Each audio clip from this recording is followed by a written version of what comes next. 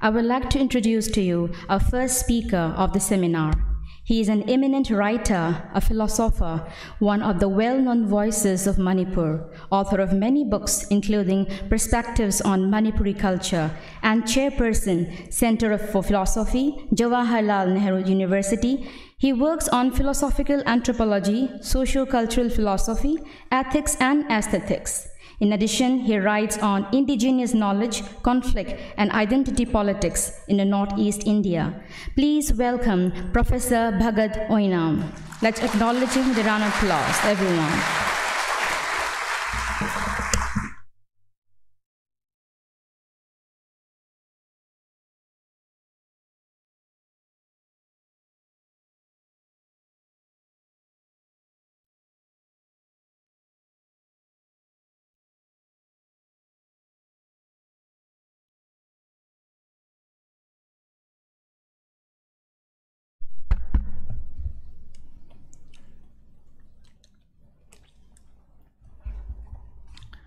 Thank you very much for inviting me in this August gathering. And I must put it on record my sincere thanks to this, I believe, newly formed organizations, Manipuri Diaspora of Chandigarh. And I can see many old friends, seniors, all in this hall, and also the students. I was sitting and also seeing the organizers calling all of us from JNU. So it's like importing 3 people from Delhi to here, but 2 of them are from JNU. I am not. Basically, I belong to Panjab University.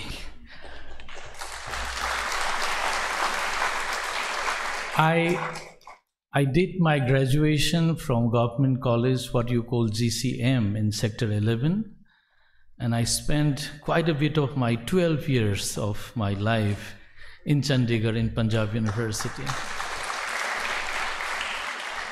So whatever I am today, I owe it so much to this university and my teachers.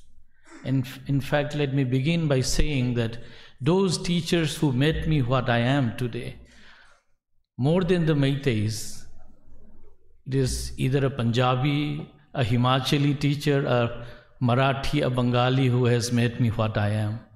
That is what India is all about.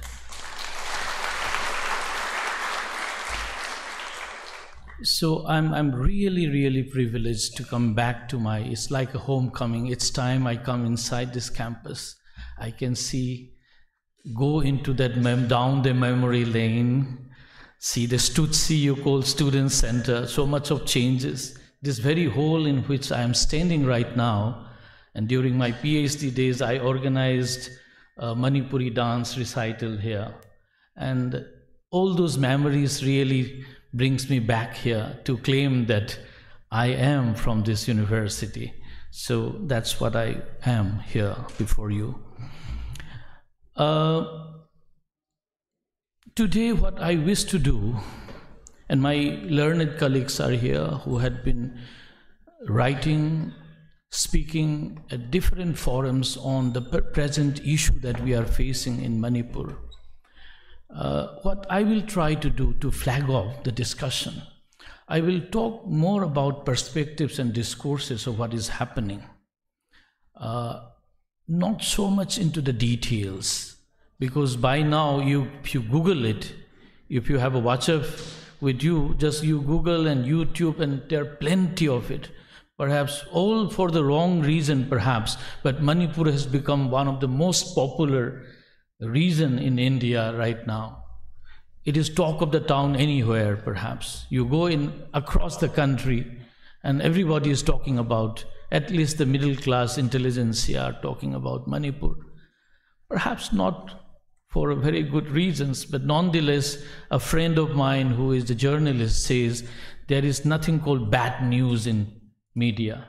Any news is always a positive news. So let us hope that this also is a way to make Manipur known to the world and what it has gone through, and also what it can be.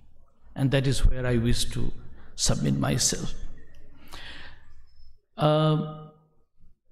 It is now the 5th month of this violence, and the 1 or 2 days we think, oh, it is silent, perhaps the violence has slowed down. Suddenly there is a firing, there is a burning down of some villages here and there. So this sporadic, what you call violence, is continuing, and perhaps may continue for some more times to come. And this is from someone who is closely watching it, and who have also spent 1 month in Manipur, going to the nooks and corners of where people were all struggling, suffering. So that's how it is.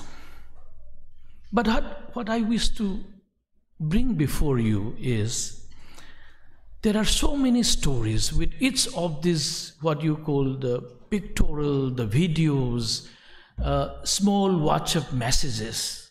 These are not merely messages. These are all narratives. It's of these statements that you see. It's of the visuals that is shown to you. Even a small photographs that is being shown to you, it doesn't come out of blues.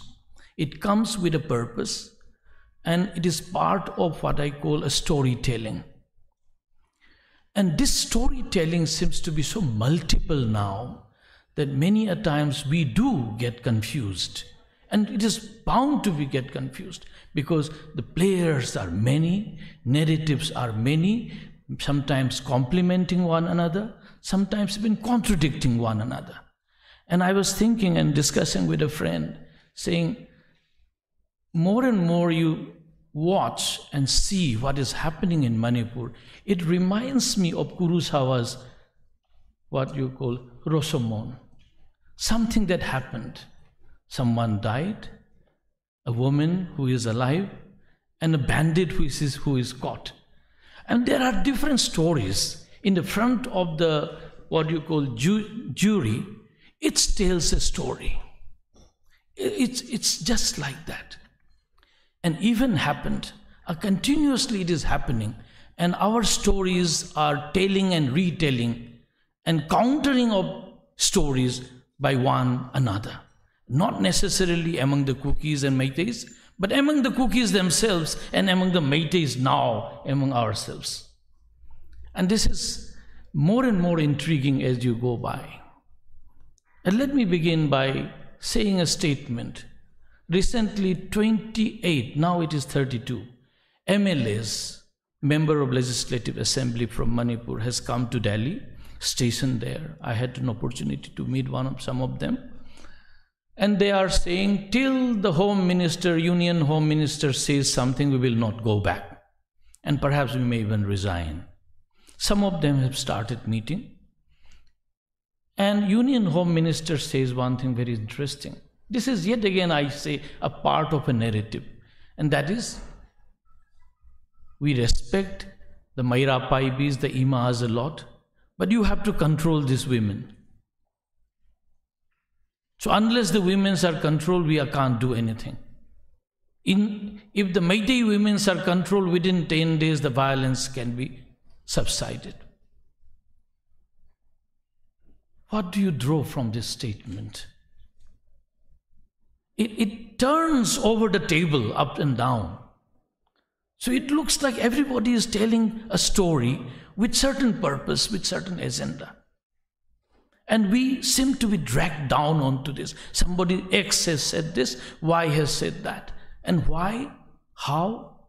And this is the mind-boggling with which we are entangled with. And perhaps that is where I want to, what I draw from my philosopher, Wittgenstein, who says about letting the flies out of the fly bottle. Philosophical discussions are nothing so great except that you let the flies which is stuck in the fly bottle to go out. We are all stuck in the fly bottle right now. Fly bottle with full of narratives, and we are just in this cobweb, we are lost, and we need to come out of it.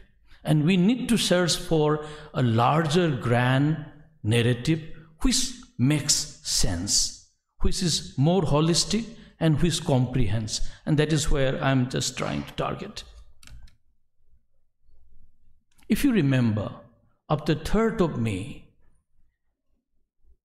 soon, maybe 2 or 3 days after, India's Chief of Army Staff, Defense Staff, CDS, declares in Pune, when a journalist encountered him, saying that this is nothing to do with insurgency. It is all about ethnic conflict. Even before the issue has really triggered off, there is a statement from the army. I'm sorry, there are lots of army officers, but we all respect army. Because of them, we are so comfortably standing and talking here. There are 60,000 defense security forces, including army and paramilitary forces in Manipur right now. And hopefully, they will do something, a miracle, which has not happened for 4 months. In the 5th month, hopefully something happens. But the narrative of ethnic conflict comes by. Then quickly there is another narrative that comes, and I have noted down 11 narratives that is being floated out. Narco-terrorism. So those Kuki militants who are up in arms, into violence, into dethroning what you call the present government, are all engaged into narcotics, and they are armed. And this illicit trade takes you into narco-terrorism, and it is a threat to the whole country. This is another narrative, a strong narrative. Then you find suddenly a group of the Meiteis who think that every problem that Manipur has today can be solved if we are given scheduled tribe status. Once you give the Meitei scheduled tribe, land issues, conflict, everything can be settled down. ST we must get, that is the core. And comes the tribal groups from the hills who says Meiteis cannot be given ST status because they are more privileged, more advanced than us. If you give them, they will eat away our jobs. And they will also come up to the hills. So ST demand, counter demand is yet another narrative that comes. Then you have this conflict looking at what you call striking to our national sensibility. This is what Kukis are claiming, that our centenary gate, which is a symbol of our resistance to the colonial force, the British, against whom we fought in 1917-19, were attemptedly burned down. It was not burned down, somebody tried to burn it down. And that is a challenge to our national aspiration and sensibility. Till now, there is no proof who has tried to burn this. Some miscreants, it could be anyone. It has happened, is a fact. Who has done it? Nobody knows. But Kuki says Meitei have done it. Meitei says we have not done it. This is what I say, the Rashomon phenomenon. It's telling a story. Event happened, but countering one another. Then another thing that is very interestingly, after all these issues, when no confidence motion was brought up in the parliament, Union Home Ministers categorically said, after all this description that he makes, that the whole issue comes from illegal migration. And the next moment is all the Kukis are up in arms, saying that this is not the way. We are not illegal migrants. We are son of the soils. We are indigenous people to Manipur. So the whole issue of what is illegality and migration. And there are even some professors who will say there is no migration. This boundary between Myanmar and India is a fictitious boundary. People keeps on going and coming. The same story which in Bangladesh people say. That, my relatives on the other side and I am in India. So Bengali is moving up and down. The Chin Kuki groups moving up and down. And the rules also allow 16 kilometers without any restriction you can go. Anyone from India can go 16 kilometers down to the Myanmar, and 16 kilometers they can come inside India. So where is the migration? And this is our ancestral land. This is the colonial forces which have somehow forcibly drawn a boundary. So we don't bother about the Indian boundary. This is another narrative that is going on. Then another challenge that Meiteis are saying right now, yet another one, is once you abrogate, stop this suspension of order, the agreement between the armed cadres of Kuki, Chin, Jo community, parties, groups, with government of India, things will be settled down. And there are many who are saying that Kukis and Joes, militants, have never fired. They also claim that we have never attacked the Indian army. So one group, the groups that are no threat to the Indian state, is there a need for an agreement? This is also one argument that is going on. Why the need for Sioux? I can understand that if you are having a Sioux agreement with the Naga militants, because they are a havoc, they are unnecessarily going to create hazards to the Indian security forces. To ensure the life and security of our army and Jawans and paramilitary forces, you go for an agreement of suspending operations, violence, attack to one another. That is the very logic of what you call suspension of operation. But the group who has never attacked the Indian state forces, what was the need for an agreement? So this is yet another narrative that is going on. The eighth one I see, and this is very much in the talk within a larger circle among the Meiteis, and I don't think the Indian state is so seriously taking it, is a question of Jalengam. That Kuki Jo nation, particularly started from Mr. Haukip, on this whole idea of a Kuki nation.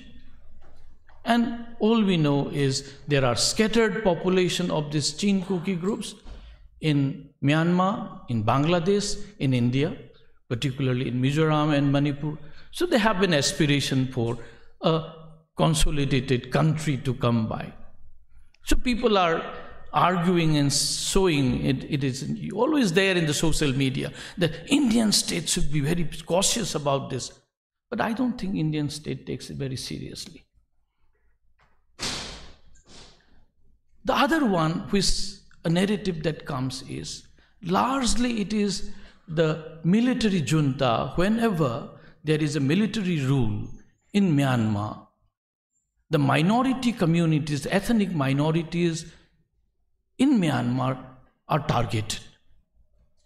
And Chin groups who are residing in the Chin province are always a target of the military. And they also target each other. And many a times they flee to the Indian side. So illegal migration, what you call, is largely a result of what you called what is happening in the neighboring country. So once the problem is settled in Myanmar, things will be settled in India, in Manipur. That is another narrative that keeps going on. There is also another aspect which I will go a little more seriously, that is on the territoriality. The whole issue burns down to the territory. And this is something which they are also claiming, the Kuki Chin groups, Meiteis are also claiming. The difference is that for the Kuki Chin groups, they want a separation of the territory. That means breaking of Manipur and creation of whatever they call an administrative, a separate administration. Whether you call it state, union territory, or you call it an autonomous district council. Even here also I have heard many scholars and activists within the Kuki Chin groups differing with one another.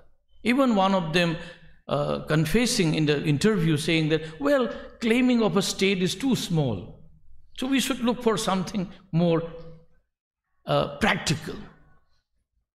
On the other hand, the Meiteis claim that Manipur's territorial integrity must be intact. Should never be broken up. This seems to be a status quo that Meitei had been trying since the Nagas 18 June in 2001. And it has not solved. Sometimes it is the Naga from which the threat comes, and this time it is from the Kukis the threat comes. I don't know what the Meiteis have been doing except our slogan for an inseparable Manipur. How much we have done in the last 20 years has shown the result that nothing has happened. Same problem has started, this time a different player. But challenge to the very idea of Manipur in its territoriality is what is constantly coming up. So one needs to really see this very, very seriously. And the 11th one I see is another which is very much in the media, and particularly international media, is the Hindu-Christian class, the religious class that has been shown that Meiteis are Hindus and Kukis are Christians, and minority Christians are being targeted and they had been liquidated, their churches burned down, so on and so forth. This is what the narrative you can see, and you spend so much of your time to counter this narrative. And this is what is happening at this point. Now, my submission to you is, apart from all this narrative that is doing around all this while amongst us, I wish to bring before you 3 questions, and perhaps from these 3 questions, we can try to locate ourselves, our problems. One is how it all happened. And when I say how it happened, it's a question of the event that took place. The events, the sequence of events that took place. This is one. And from there, you derive into who are responsible for this. From the events, we have tried to draw and arrived at the perpetrators of violence or those who are responsible for this. This has been largely the case. If you see the entire May and June, this has been happening. And you will see that in this how question, May 3rd it happened. The Kukis started burning down, expelling out the Meiteis from the Kuki-dominated areas. Many temples burned down. Then on the 4th again, you see that the Meitei is retaliating in the Meitei-dominated areas. So many churches being burned down. So this whole idea of, and one reminds you, you don't have to talk much about it in Panjab, in Chandigarh. You have had a long history back, partition of India. What has happened in the entire population being shifted from Punjab, the Muslim population to that side, and Hindu and Sikh population from there to this side. You have had a terrible, terrible story. And that memory, the scar is still not healed. Still people talk about this. And same thing is happening, though in a smaller scale, right in the front of the Indian state. That is something worrisome. My friend Bimol has been working, he had worked on this, on partition, I think with Professor Ashish Nandi. And that partition narrative of the violence that happened, people being dislocated and made to move out and create a new home, and that is what is being tried out in this place. Little do we know that from 1947 to 2013, 23, things have not changed much in this country. Now, my submission to the audience here is when we engage with how this event has happened and pinning down the responsibility, those groups who are responsible for escalating this problem, we are missing many things. We get lost into the events of what really happened. Some people will say on 3rd May, the Kukis started. The Meiteis will say. Then the Kukis will respond by saying that no, on 2nd May, you stopped us from organizing a peaceful rally. Then Meiteis will again go back and say, on 28 April you started burning down the effigies of the Prime Minister and Chief Minister, burn down the whole gym. So there is a counter and points and counter that is happening. And this is not going to take you much into the real crux of who are responsible. Because as I see, in terms of events that happened on 28 April, 3rd, 2nd May, counter blockade, 3rd May, 4th May, 17th, 18th. If I am not mistaken, when was the new parliament enacted? It was in 18th, I believe, or 19th. I'm just forgetting. I still remember on the television screen I was seeing Prime Minister installing the Sengong, the sacred, scepter of righteousness with chanting Vedic mantras.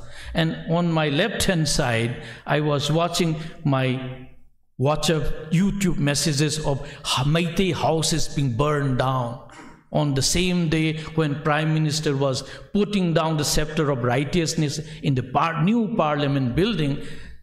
Several of the houses of the Meitei villagers were burned down, and most of them are scheduled caste communities. Their houses, villages were burned. I was looking at the irony that myself being located in Delhi, getting the best of the positions that one can have, and torn up a visual of two, a celebration and the pain, the violence, and celebrating righteousness and what is happening, the injustice here. And I was asking to myself, my goodness, what the hell is this going on? And you can keep on talking about the events. Then what happens is, I was reflecting to myself that more and more you talk about events, this common log, the cookie will say, you Meiteis invaded, killed our people. Then we will say, you killed our farmers who were going to the paddy field by shooting from the hills. And what ends up with this looking up how events are happening is only it boils down to the Meiteis and cookies. And the entire problem seems to be located with the animosity of the two communities called Meiteis and cookies. And I keep hearing many Meiteis saying, some army colonel who's saying that the buddy, the closest sepoy who is supposed to be next to the, close bodyguard of the officer, the buddy you call, is a cookie. Can you imagine this? A Meitei officer saying that the buddy who is next to me, most reliable person, is a cookie soldier. How does it explain then? And I also heard a cookie officer, a revenue officer, IRS officer, who tells me, whose house is perhaps burned down and who is working in Delhi, stationed in Delhi. Coming out from the meeting, he says, I'm born and brought up in Imphal. My parents, my grandparents bought land. We built houses. I have lots of Meitei friends. I can't imagine my life without the Meiteis. Look at this. At the personal level, there are so much of closeness, but at the collective level, the discourses tells you something else, the paradoxes. And that makes me think that perhaps how these events are unfolding is a bad question to ask. It is not the right question. As a student of social science, perhaps you have to look for other questions. And that question is, I say, why question should come. Why such a thing is happening?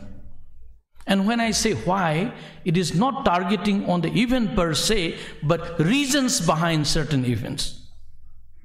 And first thing that strikes me of why such a thing happened is that, can you imagine, or those of you non-Manipuris who are sitting here, those who are Meiteis already know about it, is that Manipuri Meitei insurgents are, quote-unquote, harbored by the Myanmarese government. I don't know how true it is, but it is a fact that Meitei insurgents, when they were pushed out of Manipur, many stayed in Bangladesh, many stayed in Myanmar. Quite obvious, you go to the next country. When the relationship between Bangladesh government and Indian government goes well, all of them were arrested, including our chief of the UNLF, who is now in Imphal, who have served jail terms. Still there are insurgents on the other side. And without the support of the state there, how is it possible the insurgents would be staying in those regions? This is an obvious question people will ask. Now, can you see this? That if this is the case, how is it that Kuki-Chin insurgent groups who are fighting the military junta are staying in the Indian side? तो आपने हमारे जो against में जो लड़ाई करने वाले को उधर शरण दिया है, तो हम भी उनको शरण देंगे. This is simple political diplomacy logic. And you don't need a rocket science to say this. You don't need even a person like me. Anyone who is reading will know. So, Chin Kuki groups who are fighting the military junta are being harbored in this. Secondly, please note it down that in this year itself, there has been several strikes against the Chin groups by the military junta in Myanmar, and there is a story of these people coming to this side, to India, in Myanmar, in Mizoram and Manipur. You also know that there are Chin Kuki groups. I'm using the word with hyphenation. This, what you call Kuki this side, they say Chin in the other side. In Sylhet province in Bangladesh, there are settlement of the Chins. And recently, in the last 2-3 months, there were a military attack onto this. And in all possibility, they must have come this side. But why the Indian state is allowing this to happen? If the two foreign countries are striking to their insurgents, and they are coming this side, and this is not my concoction, Lieutenant General L.N. Singh himself has said, tweeted that lots of insurgent groups have come to this side. I put a full stop here. My point was that look at the larger international politics that is going on. So it is the way we are talking right now between the Kukis and Chins. It is not about Kuki and Chin here. It is an Indian sovereign state. You have a Myanmar state. There is a Bangladesh. And involvement of the three cannot be doubted. There has been news report that Indian Army Chief visited Bangladesh and Bangladesh Army Chief visited India in this year itself. And they just don't come for a cup of tea. Certainly, they must be discussing all these national security issues. Now, this has to do with the migration as well. But the migration also is something we cannot completely throw away by saying that they must not come. When you have a border which is porous, when the life is difficult in the other side, and India is a greener pasture, and so much of uninhabited land in Manipur, and that settlement is happening. And it is here that the Manipur state has not done much in order to check the number of people who have migrated, whereas Mizoram has done it. And this is another point where it is not only the Kuki and Meitei, but the state government who is responsible, should have done the job of really checking the people who have come, establishing building camps, allowing them to stay in a particular area. This has never happened. They all mingle with the communities. This is also one, unfortunately, our state government has not done enough. Because this is also a story, I don't know how true it is, that when the new migrants come, the old Kukis, old inhabitants, they vacate their village, allow the young, newer ones to settle, and the old one creates a new village. Because creating a new village is not such a big deal with the Kuki communities because of their nomadic character. So this is another aspect I would like to see.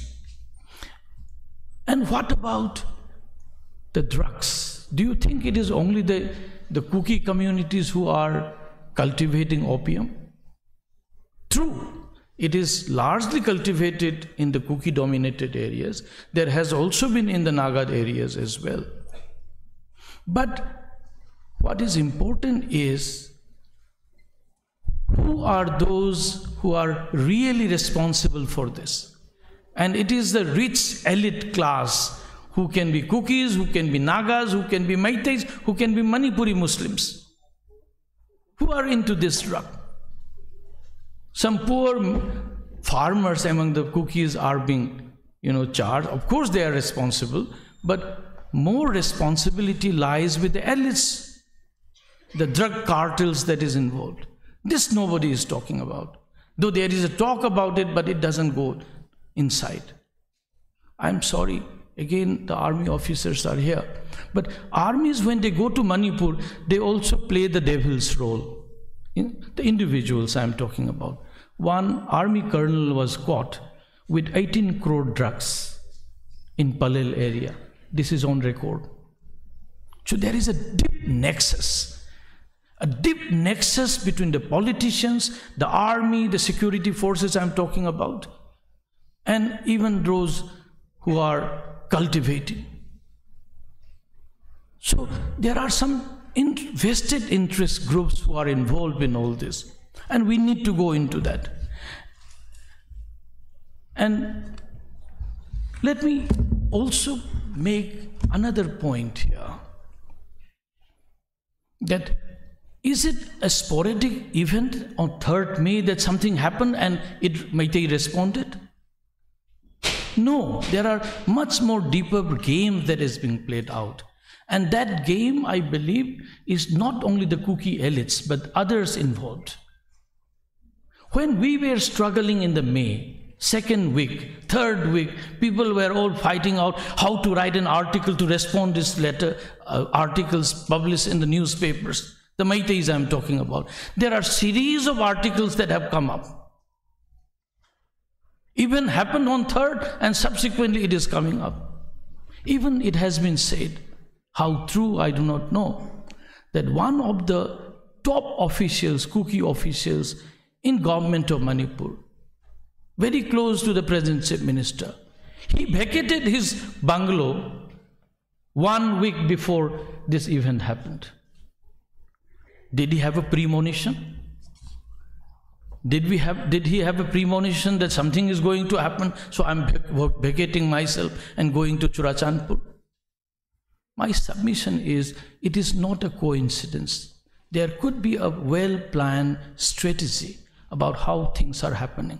Look at the way the letters are written to the European Unions, letters written to the church confederations, letters written to the Prime Minister of Israel, saying that we at the original Jewish community had been tortured, ostracized by the Hindus of Manipur.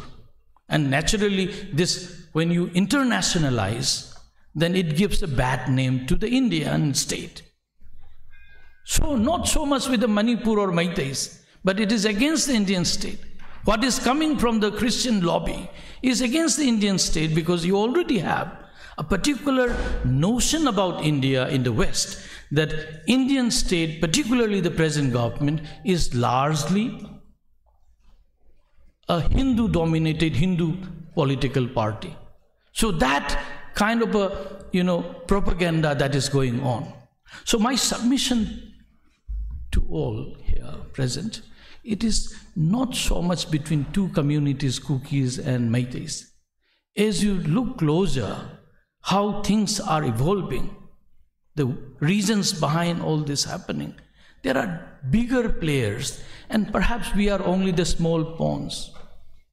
Why I say this is, all of you know it, that when two events, let me tell you, when the Kukis were head-on to bury their dead to Torbung Bangla, which is a contested place, Meiteis also inhabited, they had been expelled out. They wanted to make a, what you call, what is the best word for that? For the dead to be a cemetery, but a national war memorial. And Meiteis were against that. But you just need one word from Home Minister, Union Home Ministers, who say that you don't do it. And like a very obedient student, they just stopped. So is the case with the Manipuri MLAs. One word and we just kept quiet. So we seem to be, these two groups which the whole world is saying, Meitei and Kuki, they seem to be a small pawn in the larger players in this game. And we need to point it out. And even it will not be surprising if there are corporates involved, because the kind of trade route Northeast is becoming now. The corridor, the look east is opening up. China is taking enormous interest in trade transaction from Yunnan province via Myanmar, going to the Cox's Bazar. Japan is interested to convert the entire region, this area, as economic free trade zone, so that they can also play their role. And even we came in the newspaper, we found it, that Godrej already have signed agreement of cultivating palm, trees, so that the palm oil can be extracted as an alternative to poppy cultivation. So there are so many things happening. And even look at this. Can you imagine that government of India has built the tallest railway line in the world in the Northeast, in Manipur, Assam adjoining? Is it merely love for the Kukis and Meiteis? Or it has to do with largely with the trade routes that to be built up? So perhaps, who knows, that Meiteis, Kukis and Nagas might be seen by these big players as a nuisance creator. So they have to be settled once for all.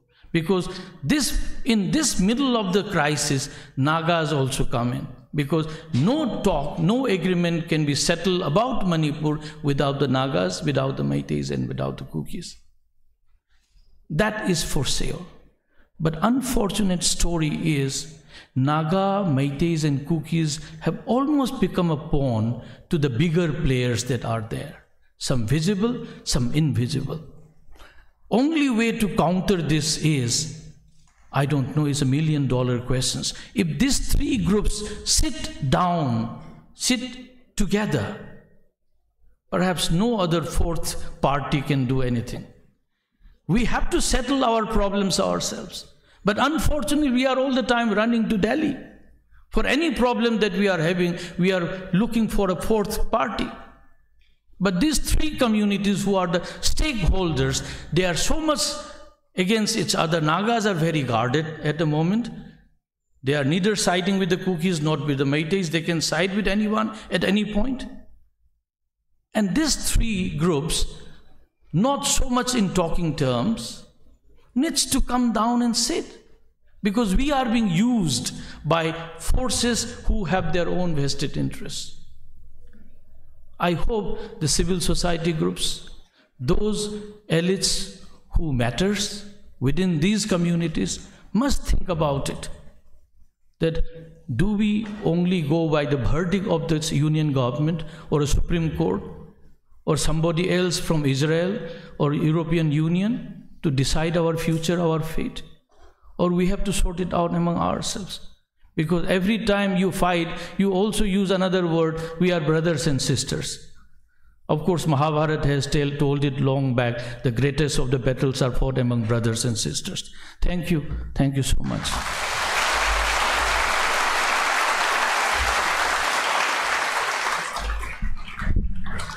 Thank you so much, sir, for your valuable insights and inputs.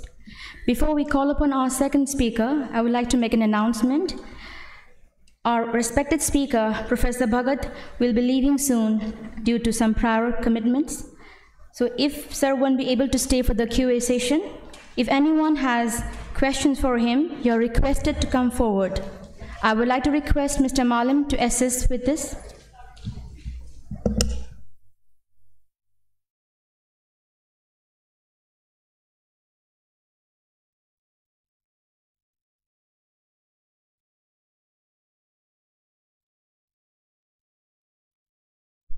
Mr. Malam?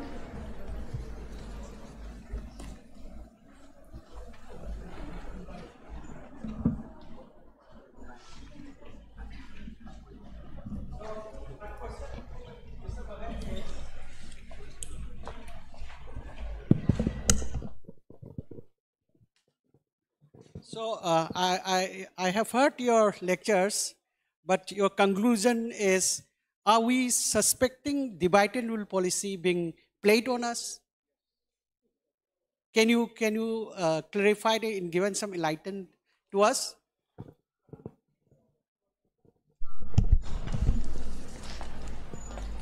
Sorry, I have to in between come because I have a train to go back. That is precisely what it is very visible, even you don't need to say about it. I mean, that is what is happening. We have lost our agency in this process. In this process where violence are being triggered through some other means, and people are sucked into this chain of violence, we have lost our agency. Only way to recover our own agency is by sitting across. Even if you are angry with another, you throw it to each other. You throw your anger to the other. You should be able to listen to the other. The problem is we are not listening to one another. We are only speaking our point of view. That is what I wanted to say. Thank you. I think there. Now, small tribes like Kuki, Jau, Mar, Mijos, they all got together and decided and agreed to have a united movement and have a greater scheduled tribe area, that is including Mizoram. So this recently, about 20 days back.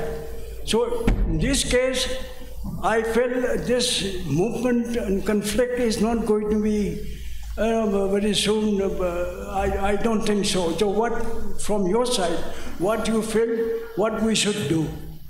What action should be taken? Okay.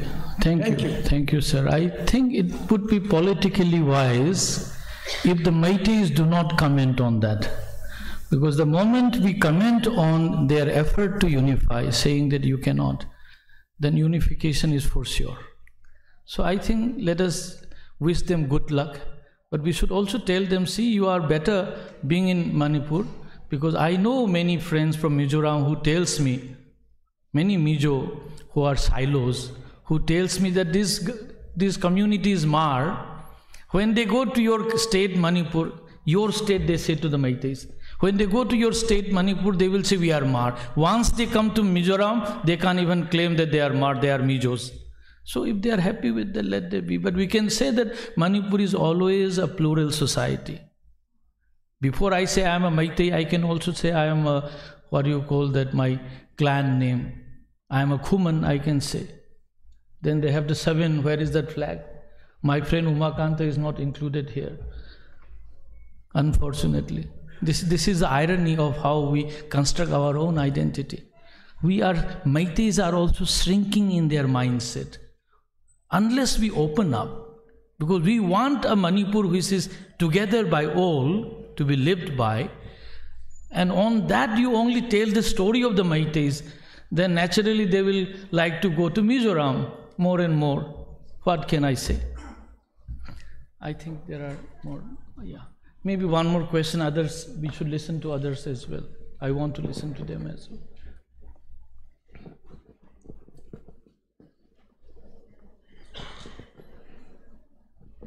Good afternoon, sir. So in this current scenario, what advices do you want to give to the youth of Manipur? Sometimes we think that we are useless, doing nothing for my motherland. So give us some advices to the youth of Manipur. Thank you, sir.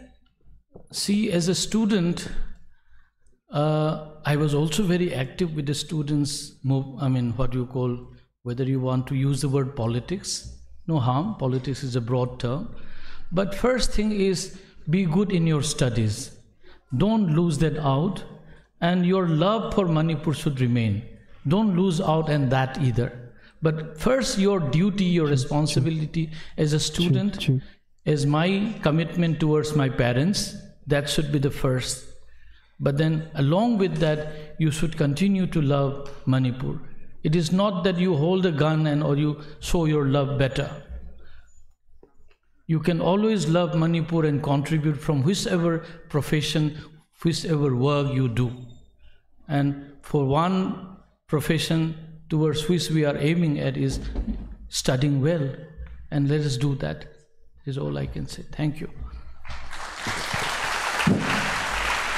Thank you so much, sir, once again.